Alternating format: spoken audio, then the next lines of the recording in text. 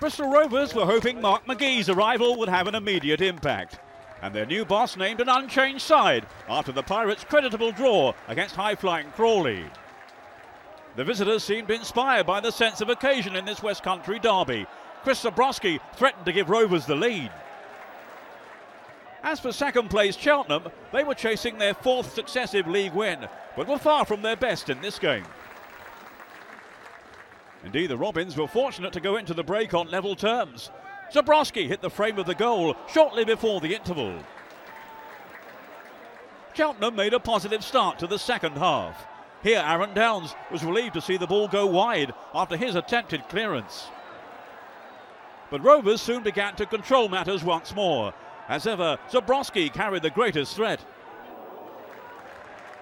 And the former Torquay man finally got his name on the score sheet on the hour. Zebroski beat Scott Brown to claim his first league goal since September.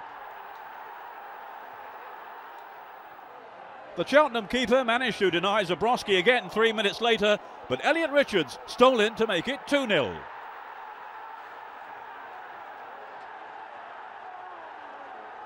The hosts rallied late on, but weren't able to gain a foothold in this match, and ultimately went down to their first league defeat in 11. So a perfect start for McGhee, as Rovers moved 9 points clear of the relegation zone. Poor day.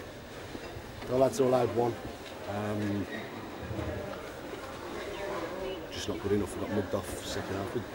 We didn't do what we do best, and if you don't do what you're good at, this league's a tough league. You get caught out. I wasn't happy with the first half performance. There was no energy, no tempo to us, and fair play. You know, Bristol Rovers, I told you, they've got good players. We set ourselves up in a shape that we thought would be difficult for them to beat us.